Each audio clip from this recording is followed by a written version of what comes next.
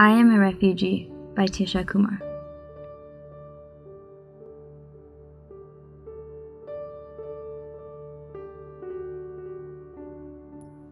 Being a refugee means that I was forced to leave my country, as it is unsafe for me to be living there. I once lived in my own country and never thought that I would be forced to move. I remember my parents telling me that it was too dangerous for me to go to school, and that soon we would have to flee the country. I never thought such a thing would happen to me. In the process of getting here, my parents had to send me by myself, because we didn't have enough money to send the whole family. I haven't seen them in 5 years. I had to take a risky boat ride all alone. I was denied sanctuary in many different countries. I am now living safely in a refugee center, but I miss my family every single day.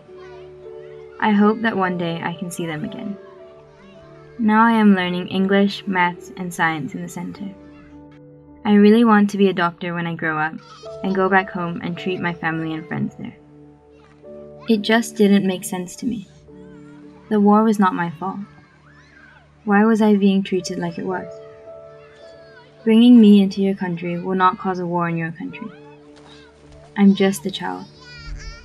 After all, I'm no less human than anyone else in the world.